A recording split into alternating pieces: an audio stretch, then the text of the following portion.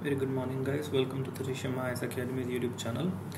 Well, we have this article from Project Syndicate, and the article is the business case for women's climate leadership. जैसे कि आपने thumbnail में देखा भी होगा, we are going to discuss in this article that how women can play a very dynamic role and very enabling role in ensuring that the climate effects are not only mitigated but can also be controlled. So let's see.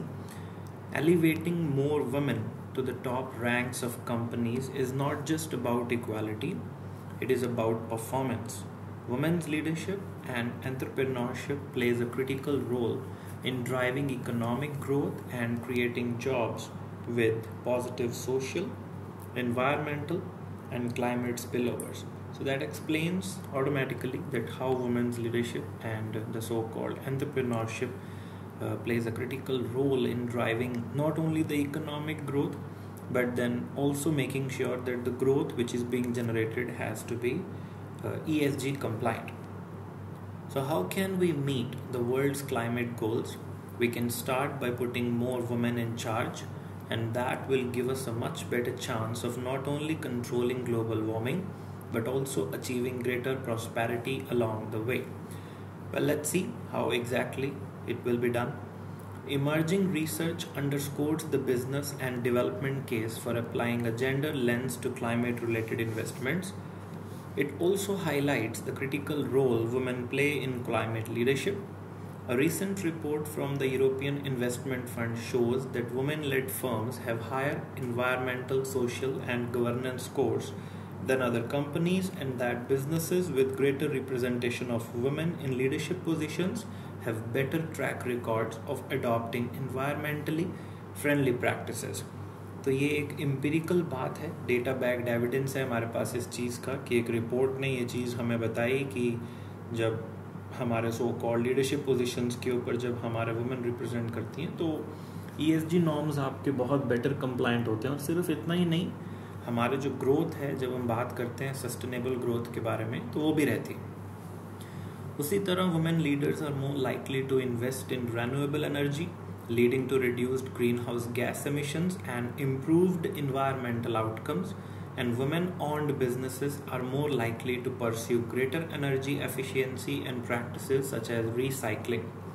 Well, banks run by women lend less to big polluters. तो आप देखो कि इसके जो spillover effects हैं, या फिर अगर हम कहें टॉप डाउन अप्रोच की बात करें तो इवन बैंकिंग पोजीशंस के अंदर या फाइनेंशियल इंस्टीट्यूशंस के अंदर भी जहाँ पे वो कंट्रोल करते हैं तो जो डर्टी लैंडिंग है या फिर यूँ कह लीजिए हमारी ग्रीन जीडीपी के अंदर ही वो कंट्रीब्यूट करने में ज़्यादा इन्वेस्ट करते हैं. In the workplace, women's leadership is associated with increased transparency regarding environmental footprints, and a higher percentage of women on a corporate board is known to correlate positively with the proper disclosure of greenhouse gas emissions, which means leading to transparency. Well, a critical mass of women on a board leads not only to better climate outcomes but also to more innovation. And given these findings, it is no surprise that the world's most sustainable cities are led by women. And yet, while more than 1/5 of major corporations have pledged to reach net zero emissions by 2050, very few are taking explicit steps to include women in their climate action plans and decision making. And if they did, they would have a far better chance of hitting their targets, and even that too before the target even. So elevating more women to the top ranks of companies is not just about equality, but it is about leadership and entrepreneurship that plays a critical role in driving economic growth and creating jobs with positive social, environmental, and climate spillovers. But women still face more economically and socially costly barriers to starting and growing a business than men do. हालांकि आज की date में बहुत मैं कहूँगा कि structural reforms लिए जा रहे हैं even by the Indian government and even across the world as well, but still we can say कि अगर उतने ईज के ऊपर जितने मेल्स एंजॉय करते हैं that so called leverage to do something and then to create that business, कहीं ना कहीं वो एक बैरियर रहता है. लिखा है उन्होंने कि all the female entrepreneurship is growing around the world but mail business honours still out number female business honours 3-1. According to recent research by the Economics Department of the European Investment Bank, only 36% of all entrepreneurs in the European Union are women, partly because they have more difficulty than men when it comes to financing their ventures. So though female funded companies get some public support, it mostly comes in the form of startup grants, while access to a wider range of growth finance remains limited. उसके बहुत सारे कारण हैं.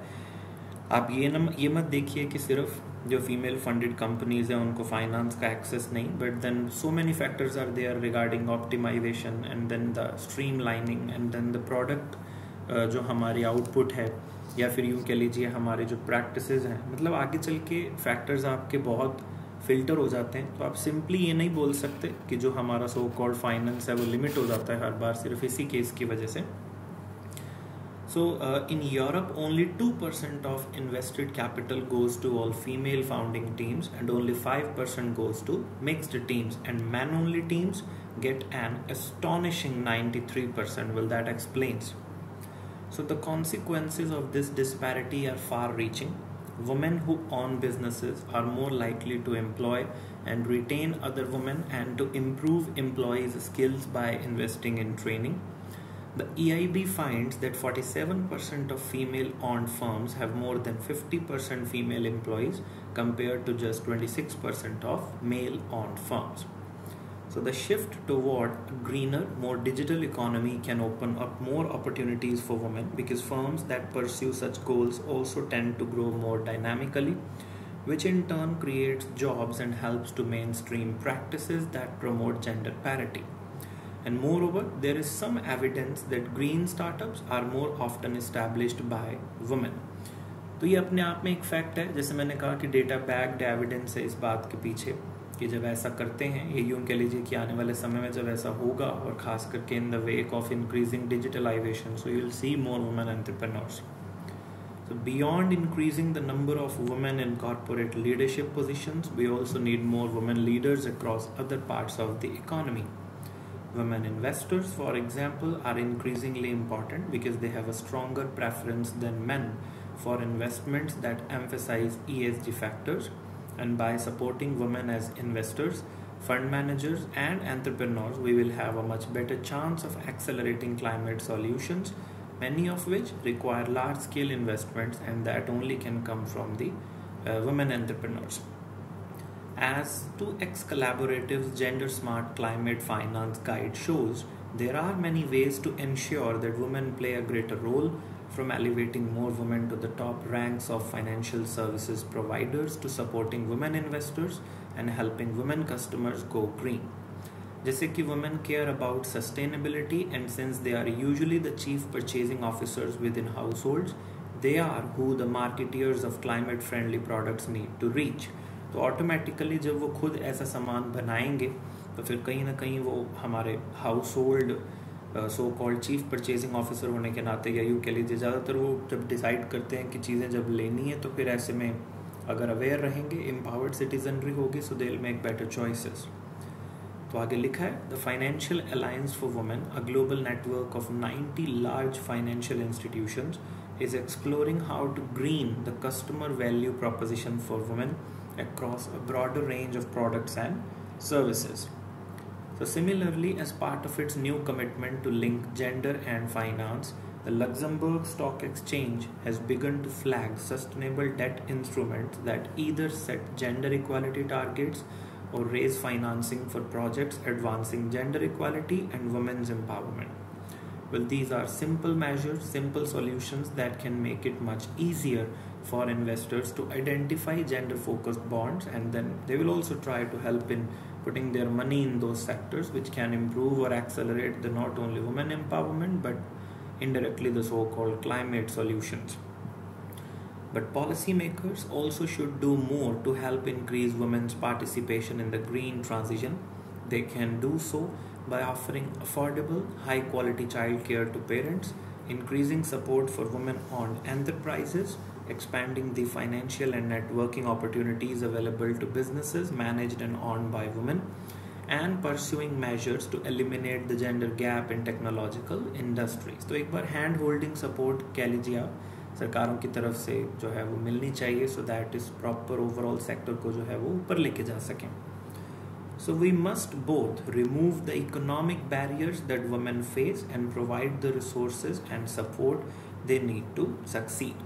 So with more women in business leadership, we can create a more equitable world for everyone, as well as giving humanity a better chance of survival. So it's a very classic article we have कि कैसे gender disparity जो है वो हमारे so called greenhouse gas emissions के लिए responsible है, और कैसे अगर आप जेंडर डिस्पैरिटी को ख़त्म करने के लिए वुमेन को एलिवेट करते हैं टॉप रैंक्स के अंदर, तो वो ना सिर्फ हमारे क्लाइमेट सेफ प्रैक्टिसेस की बात करेगी, पर जैसे कि उन्होंने कहा, the growth that we will witness after the women come to the leadership positions in the corporations, that growth will be sustainable and inclusive and green even. So that's the classic article we have from the Project Syndicate, the business case for women's climate leadership. So I hope you have liked it, guys, and well, if you liked the article and you want to share some of the feedback, then do comment, guys. And if you are new to the channel, you haven't subscribed it yet, so please subscribe, guys, and will give us a great push, and will bring more articles to you of such nature. So thank you so much for watching, guys. We'll see you in the next video. Take care.